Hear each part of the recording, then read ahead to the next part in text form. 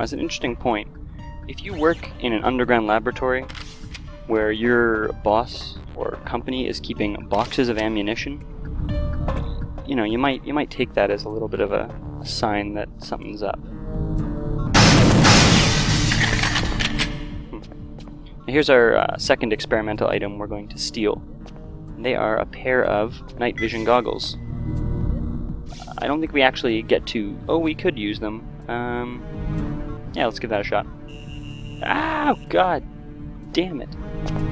Yeah, using them in bright lights kind of sucks. So I'm not going to do that again. Wipe her out. Oh, that didn't sound good.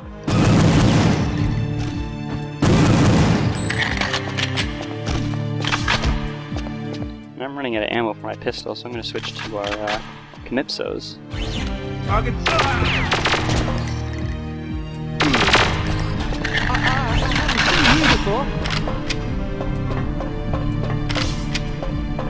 Pull the plug on that. Now! Please, don't hurt me. And what we're doing here is threatening the scientists to make them shut down their experiments. And this is just basically just creating some chaos in the Datadyne labs and screwing with their work. Kind of a dick move, really. Who the hell are you? Switch this thing off. Allow me to assist you. So if you can't tell, this guy's kind of an asshole. Accidents will happen. Yeah, and if you actually leave him, he sets off an alarm. Now, the way this has worked in every lab, I haven't really shown it off, is that there are multiple computers. One of them, namely this one, will set off an alarm. One of them will shut down the experiment, and the other two are inactive. So what this guy does is show you which one is the alarm, and then you just test all the others. And I got it on my first try. So we get an objective complete. And for fun, if you look down here, we find a piece of cheese.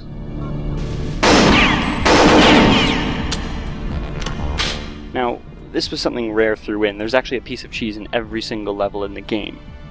And the story is that they were supposed to be a collectible for cheats or something. But they don't work like that. Now they're just there. I didn't show off the one in the first level because it's almost impossible to get to unless you're using an all guns cheat or do some crazy stuff. But it's there, and I'll show it off in the next level because it's actually the same piece of cheese.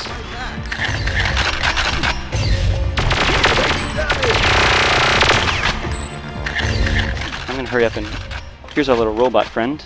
And what he does is shuts down these laser grids for us. Now I'm lucky, I actually caught him going the right direction, which means I didn't have to wait for him. Sometimes you can get caught in this room and you have to sit and wait for him to come back the right direction. Kind of annoying, really. We've got a contact. This is actually a really nice little lounge, considering this is a restricted area of an underground lab. It's got, you know, some nice couches, some potted plants, a little terrarium sort of thing with a pond. Actually, in lower difficulties, a shield shows up right here, and you can actually smash this pane of glass and get in here. But you can't see if you have a reflection or not. Stupid plant. Anyway, we keep moving. We're getting down into the especially secret areas of this lab. That's the highest security sector. Dr. Carl has got to be nearby. I see. As Daniel Carrington decides to tell us.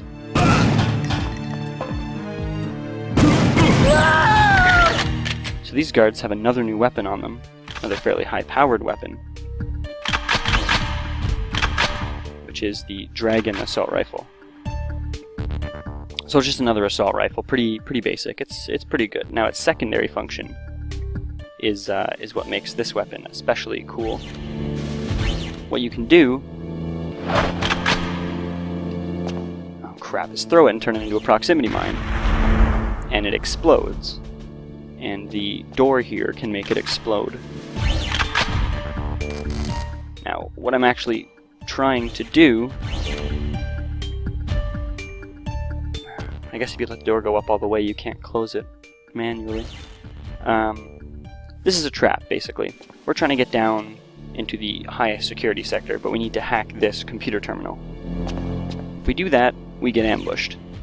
Oh, crap, I did it again. Oh, maybe. I don't know. Let's give it a shot. Okay, it worked that time. So, we throw on our data uplink and start hacking the terminal. And we can use their own weapons against them.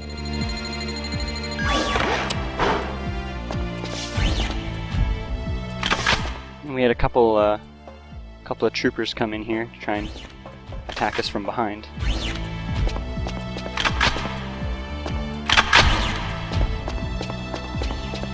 So let's move on to use the K7 Avenger now.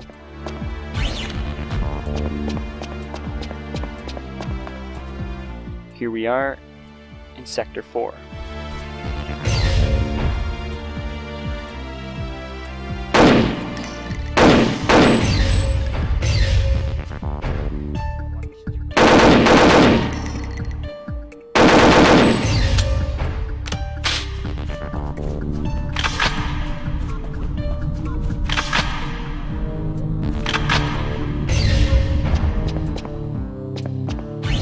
Get her.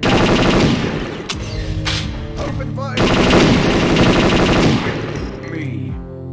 Now this area is far different than the rest of the building, which is a little weird because you can only come in here in Perfect Agent. There's no reason to otherwise. What we can see here is one of the things Perfect Dark is best known for, which is lighting, and it's incredibly harsh. The other thing it's well known for is that you can actually sort of destroy its lighting. It was advertised as sort of a real-time lighting system. So as you can see, it got dark in here when I destroyed all the lights. Kinda cool, but it's mostly aesthetic. But here's our last experimental item, which is actually a shield technology.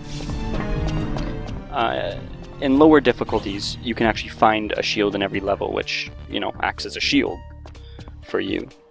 In Perfect Dark, it doesn't do that. And even finding this one on this level doesn't act like a shield for you. The last thing we're going to do is show off the threat detector. So you can see right there, there's 3 autoguns behind this big restricted door. So since I'm ready for them... Oh shit. Alright. Take out those 2, and then grab the last one on the other side here.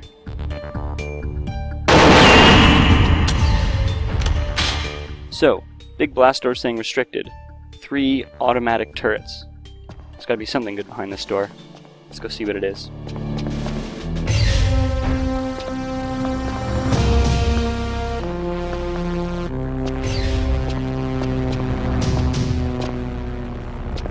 Dr. Carroll? Dr. Carroll, are you here? Well, is it safe to come out? Yes, all clear. What? You're... Very professionally done, my dear. But there's no time to waste. You must leave immediately. Come on! I have vital information. You must protect me. So that's right, Dr. Carroll is actually a flying laptop. And I really love Joanna's little herp-derp walk and look at the end of this mission. Anyway, mission complete. Took 17.5 minutes. I'll see you guys next time. Thanks for watching.